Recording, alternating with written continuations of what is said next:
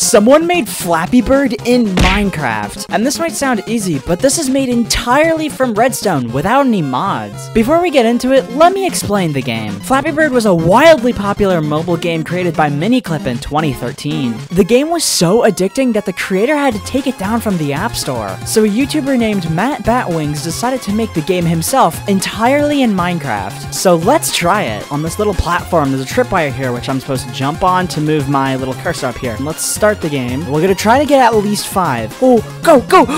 Oh wait, what? Oh no, we lost! Oh, we only got 4. Subscribe!